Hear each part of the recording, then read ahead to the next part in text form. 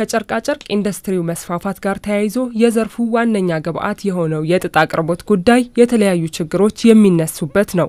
በሀገሪቱ ምርቱን በስፋት ለማቅረብ የሚያስችል ተፈጥሮ ቢኖርም የጥራትና በሚፈለገው መጠን ማምረት አለመቻል ተደጋግሞ የሚነሳና ያልተፈታ ተግዳሮት ነው። በዘርፉ ልማት የተሰማሩ ባለሀብቶች እንደሚገልጹትም የምርታማነትና ጥራት ችግሩ አሁንም ድረስ ሳይፈታ ቀጥሏል። መንግስት ለዘርፉ የሰጠውን ትኩረት ማነስ ደግሞ ምክንያት ነው ሲሉ ይጠቅሳሉ። ሚከታተለው የለም ግብርና ቢሮም እንደ አንድ ግብአት ይዞ አይደለም ሚከታተለው ቴክስታይል ኢቲአይዲአይ ነው የተወሰነ ክትትል የሚያደርግበት ግን ያሉትን ችግሮች እስካልተቀረፉ ድረስ በቂ ትኩረት ተሰጥቶታል አንልም ማለት ነው። ጥጥ ላይ ሰሊጥ ላይ የሚገኘው የዶላር መጠን መንግስት ያውቃል። ነገር ግን ለዚህ ትኩረት ተሰጥቶት ነከሌ አምጡ ተብሎ ለዛ ኬሚካል እንኳን አይታዘዝም። በዚህ ምክንያት የጥጥ ምርቱ እየተጎዳ ነው። አገር ማግኘት የሚገባትን እያገኘች አይደለም። የጥጥ ምርቱ የሚገኝባቸው አካባቢዎች የመሰረተ ልማቶች አለመሟላት፣ የገበያ ትስስር አለመፈጠር፣ የመዳመጫ ማሽን ችግር፣ የባለሙያ ድጋፍ ማጣትና ሌሎችንም ድጋፍና ክትትል በመንግስት ሊደረግባቸው የሚገቡ ችግሮች ናቸው። ግን አልሆነም ነው የሚሉት አልሚዎቹ። የነዚህ ችግሮች ድምር ደግሞ በዚህ ሁኔታ ታልፎ የሚመረተው ጥጥ ላይ የጥራት መጓደል እንዲፈጠር ያደርጋል ባይ ናቸው። የጥጥ መሬቱ ያለው በረሃ ላይ ነው። አንዳንድ አካባቢ ጥሩ አስፋልት አለመኖሩ ወይም ደግሞ መንገዱ አፈር መሆኑ ቡናኙ ጥጡን ይጎዳዋል። አጓጓዞች መዳመጫ ሲደርሽ ደግሞ በኢትዮጵያ ውስጥ ያው በጣም ዲጂታል የገፋና ብዙ መዳመጫዎች የሉም። ውስናቸው ያ ደግሞ ጥራቱን በጣም ይቀንሳል። በተለያዩ ወቅቶች በእንዲህ መልኩ የሚነሱ ችግሮችን ለመፍታት ስንንቀሳቀስ ነበር የሚለው የኢትዮጵያ ጨርቃጨርቅ ኢንዱስትሪ ልማት ኢንስቲትዩት ችግሮቹን በዘላቂነት ለመፍታት የሚያስችል የ15 ዓመት ስትራቴጂ ተዘጋጅቶ ወደ ስራ መገባቱን ይገልጻል።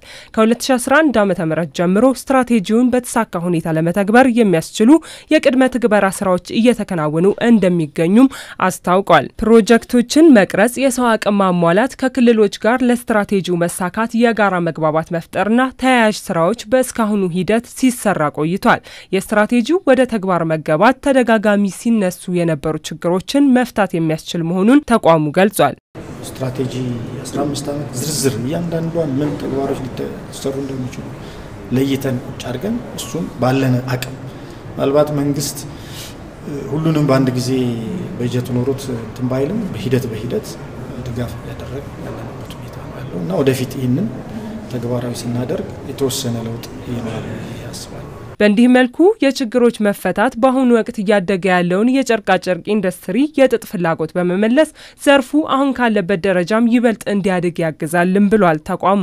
የአገር ውስጥ ኮንሰምፕሽኑ እየጨመረ ስለመጣ ያሉትን ፋብሪካዊ ፍላጎት ማሟላት ከባድ ነው የሚሆነውና እናደርጋለን እና ፕላናችንም እንደውምኛ ለሀገር ውስጥ ፋብሪካዎች በቂ ጥጥ ካቀረብ የቀረው ኤክስፖርት እያደረግ አሁን ቡርኪና ፋሶ አፍሪካ ሀገሮች ውስጥ ብታይ አብዛኛው አፍሪካ ሀገር ኤክስፖርት አድርጎ ነው ውጪ ምንዛሪ ልክ ቡናኛ ሀገር እንደሚሉት የሚጠቀሙ። እኛ ግን ምንድነው ለየት የሚያደርገን ፋብሪካዎቹን እዚሁ እንዲመጡ አድርገን ጥጡን እዚሁ እንዲጠቀሙት ስላደረግን ነው።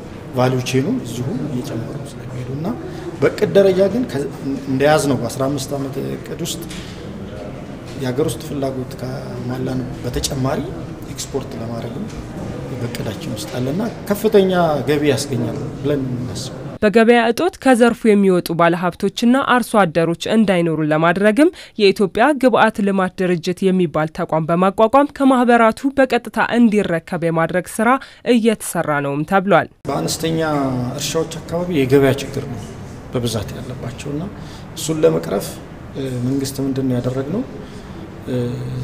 የኢትዮጵያ የግብአት ልማት ድርጅት የሚባል ከየማህበራቱ እየተሰበሰበ ጥጡን እንደገና ደግሞ ከፍ ያሉ ላርጅ ስኬል የሚባሉ እርሻዎች ለሱ ይሸጣል። እሱ ሰብስቦ ይገዛና ለፋብሪካዎች ያከፋፍላል። ስለዚህ የገበያውን ችግር ለመቅረፍ ብዙ ጥረት አድርገናል። ከዚህ ባለፈም ለጥራት መጓደል መንስኤ የሆነው የምርጥ ዘር አቅርቦት እጥረት በመሆኑ ስትራቴጂው ለተሻሻሉ ምርቶች ትኩረት የሰጠ ነው። በዚህም መሰረት የጸረ ተባይ ኬሚካል እጥረትን የሚቀርፍ ቢቲ የተባለ ከተባይና ከምርጥ ዘር ጋር የተዳቀለ አዲስ የጥጥ ዝርያ በ130 ሄክታር ላይ በጋምቤላ ክልል ሙከራ ላይ መዋሉን ተገልጿል። ይህን የመሰለው የዘርፉ ምርታማነት የማሳደግ ስራ ሰፊ ትኩረት የተሰጠው በመሆኑ በየጊዜው የተሻሉ ምርቶችን የማፍለቅ የመመርመር ስራዎች በሀገር ውስጥ ተጠናክረው ይቀጥላል ብሏል ተቋሙ። በአጠቃላይም የጥጥ ልማቱ ዘርፍ ተደጋግመው የሚነሱበትን ችግሮች በዘለቂታዊነት ለመፍታት ከሚመለከታቸው አካላት ጋር ለስትራቴጂው መሳካት በጋራ እየሰራ ይገኛል ተብሏል።